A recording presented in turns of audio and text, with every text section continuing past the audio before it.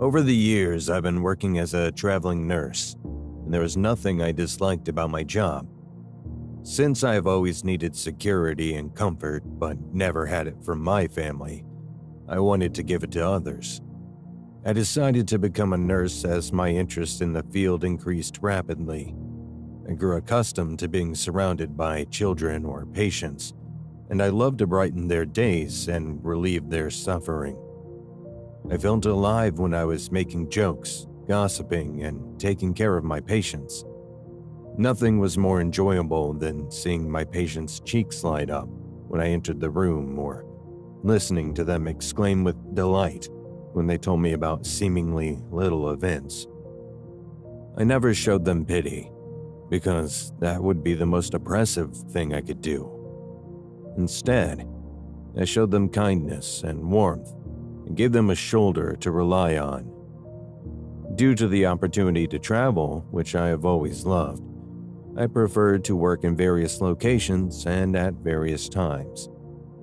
Since I was so happy, I naively believed that nothing could possibly go wrong, but I never imagined that this would happen. I was proven wrong when I was working in Louisville, Kentucky. The duty was becoming difficult as there were many patients and not enough staff, so I was putting in extra hours. I didn't mind it, I was just really tired. I was about to leave for a pleasant evening out with my friends after finishing my duties that day when my neighbor called suddenly. I scowled as I felt uneasy and had a bad feeling about the call. He notified me that my house had experienced a recent break-in while I was on the road. At that point, my life took a turn for the worse and went downhill. At first, I was astonished and couldn't believe it, so I hired his daughter to occasionally watch after my home while I was out of town. Now, I was shakily standing on the sidewalk when a honk startled me out of my train of thoughts. I began to panic and got angry, because this time, I received news that I was not ready to hear. Yeah, the whole damn house had burned to the ground, and I had lost everything. The home I had established on my own, where I experienced all of my happiness and mental breakdowns, was no longer there. There alongside my pals, I had a lot of memorable experiences. Almost all of my belongings, including the important stuff, were taken from me. I was unable to stop my cozy, secure place from disappearing. I contacted my friends at first thought, as I could not bear such devastating news alone. Luckily, I had kept some of my belongings over at my grandmother's old house, and I was glad I still had those with me. Even though she had been gone for over a decade, we never got rid of the old place. For me, it had a lot of childhood memories, but of course my family had other thoughts, as the house was beneficial to them. My family was not close to me, as we all grew up cold to each other. Working parents and distant siblings were all I had. Every spring and summer, my family rented out the house since it was an absolutely stunning view. Everyone cherished the opportunity to reside in such a tranquil setting. A very beautiful house with 4 bedrooms and a sizable garden with a pool.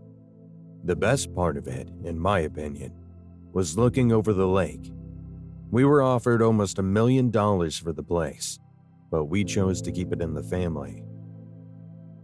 While vacationing at the lake house, the majority of us would have a few days to ourselves, but it was not always the case, because occasionally other members of the family would just bug us to get the chance. When times were bad, I always went there to avoid reality, so I had a lot of beautiful memories there. My friends suggested I stay at my grandmother's house, but I was hesitant at first because of my family.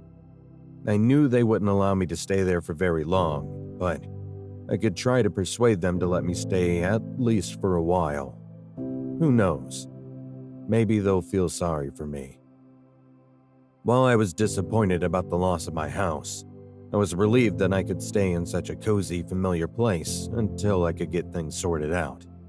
After my insurance money was paid in full, I moved into the house. I was quite grateful that I could stay there for up to 3 months since it was the off-season.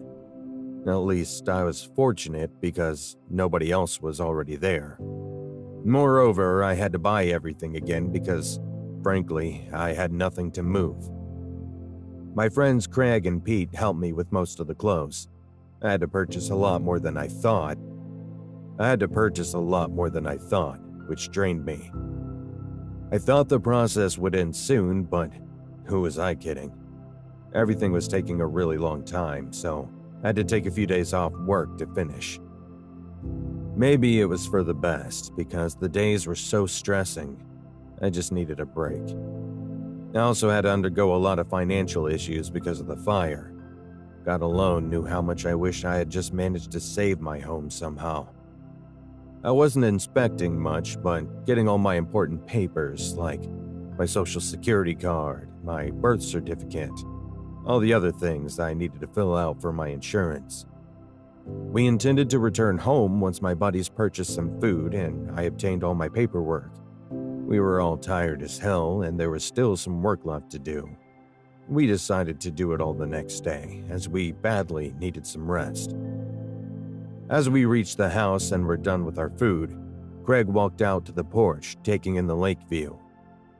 I was standing there looking at the beautiful lake, as I had always done when I was going through a hard time. I considered the lake to be my friend, as it had always embraced me.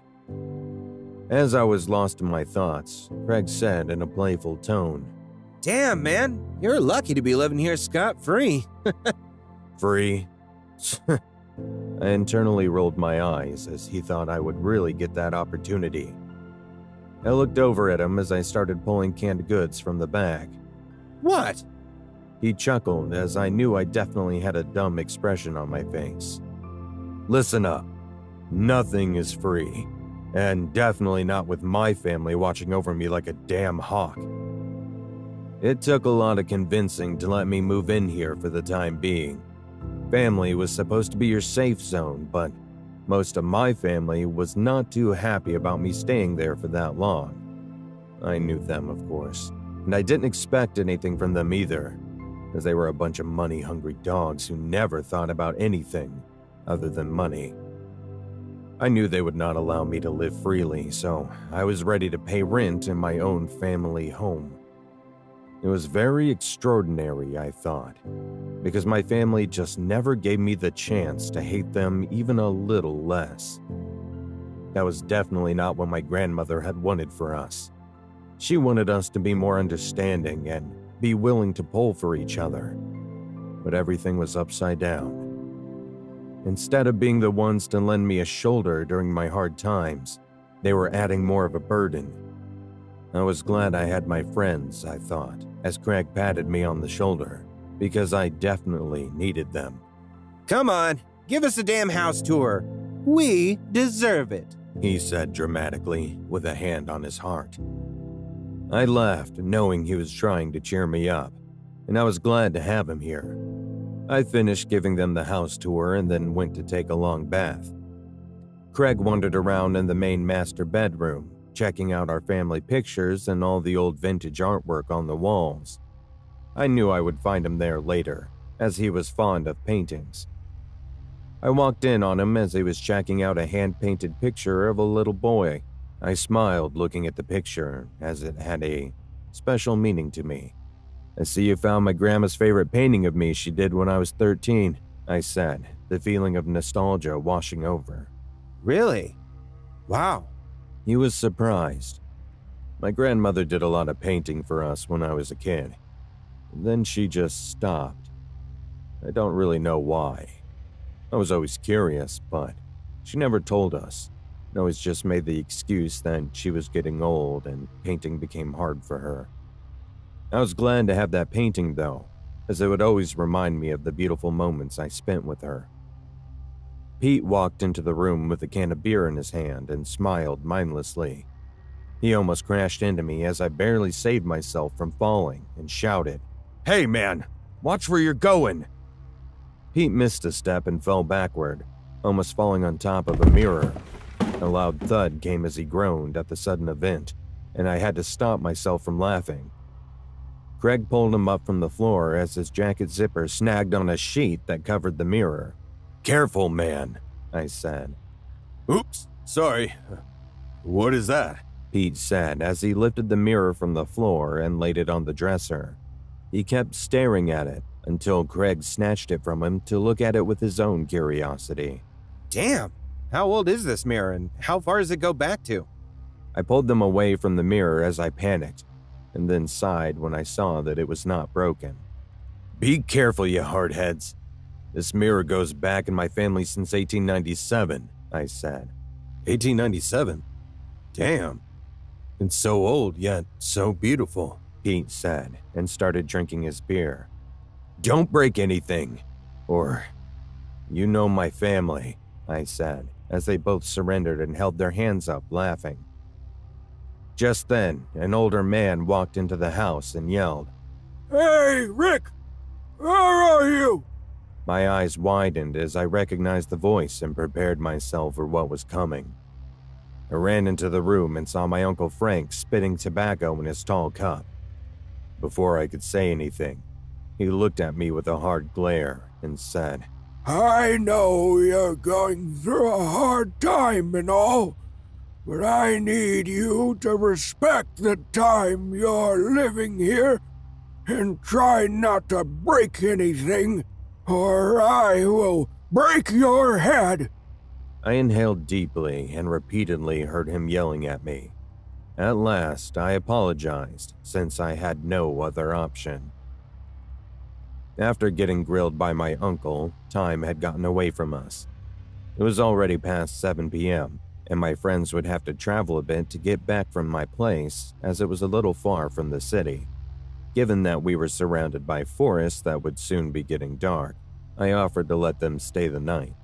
Besides, I wouldn't mind some company since there was no house within miles, and I definitely needed some time getting used to having no other people nearby. I started to hang up the mirror which Greg almost broke in the hallway near the bathroom. I could not let anything break in this house. I turned the mirror around to examine the back and saw some scratching in the wood. I was looking at it as Pete pulled it out of my hand. "Hold on. That's no scratches. It says, 'Say my name,'" he said. There was thick tape, but only over the name. We found that odd. Why would there be tape covering the name? And why had I never noticed it? Whose name was written there?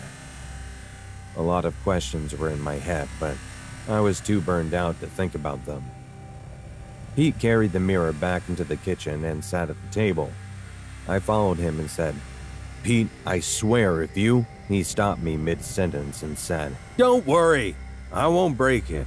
I'm just gonna try to find out why it's covered in tape." Craig followed us into the kitchen. He was yawning, and I was also stopping my eyes from falling shut. "Hey, it's late and we got a lot to do in the morning, so let's pack it in and get our rest," Craig said, rubbing his eyes. "You guys go get some rest. I'm just gonna check into this thing. I'm not even that sleepy anyway," Pete said as he was immersed in the mirror. "Be careful with it," I said as Craig and I left. Pete decided to carry on decoding his personal mystery as we headed to bed. He was always the curious one, so I didn't mind. As darkness fell, all the wildlife sang throughout the night, and we had no problem getting to sleep. We were too tired and immediately fell into a deep slumber. As the night wore on, I was awoken by lights shining through my bedroom door. I tried to ignore them, but it was getting brighter and brighter. I squinted my eyes, confused, and as I sat up, I heard people talking in the other room. There was no one here except us three. So why in the hell were they awake, I thought, and decided to give them some peace of mind for ruining my sleep. I walked by Pete's room and saw the bed was still made up, so I walked into the kitchen. I thought maybe they were still on that mirror. but I saw the mirror facing down and the tape removed from the back of the plate. My heartbeat increased, and I don't know why, but I felt as if something big was going to happen. I did not like what I was feeling, so I ran to Greg's room and saw that he was still sleeping peacefully.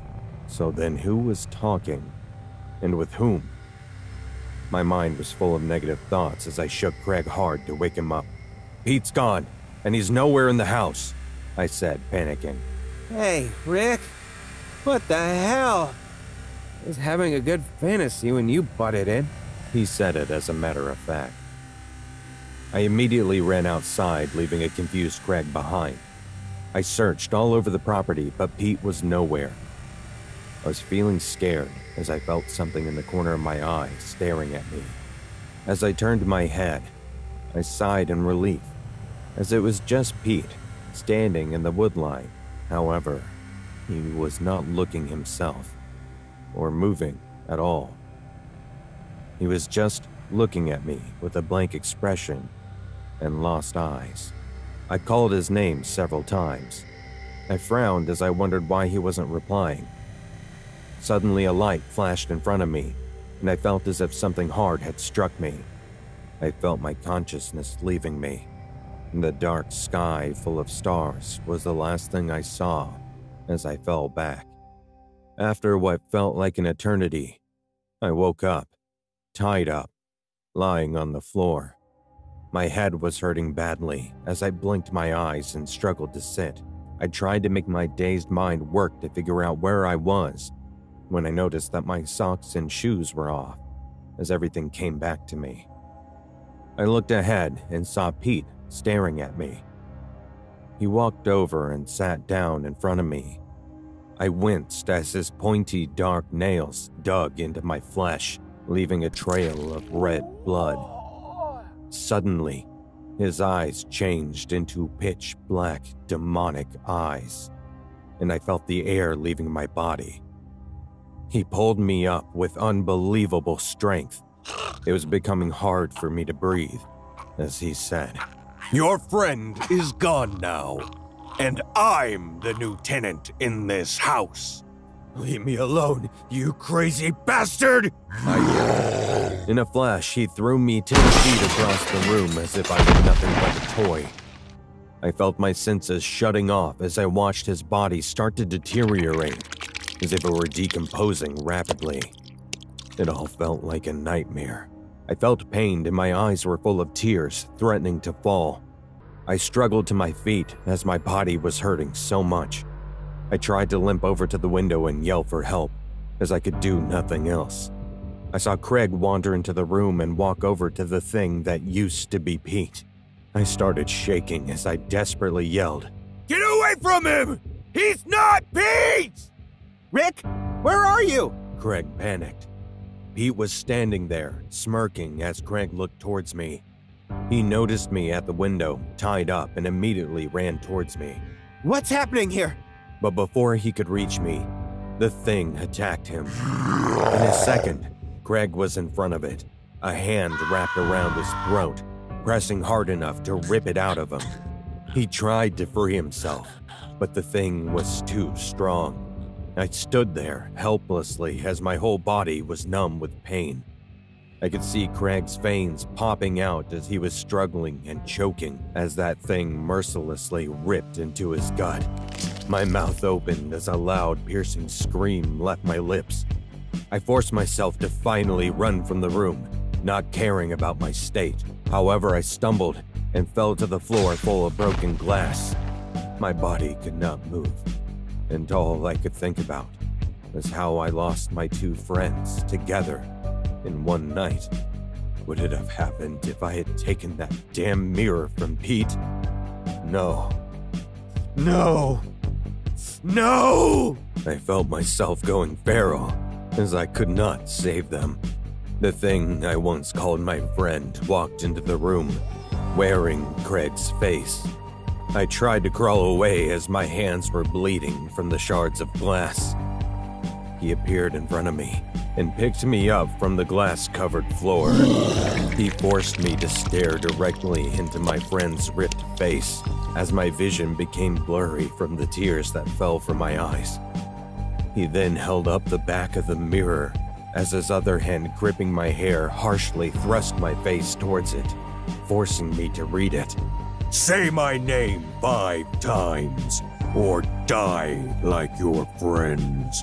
He spoke in a powerful and dangerous voice, but my eyes hardened as I glared at him and yelled, "You killed my friends!"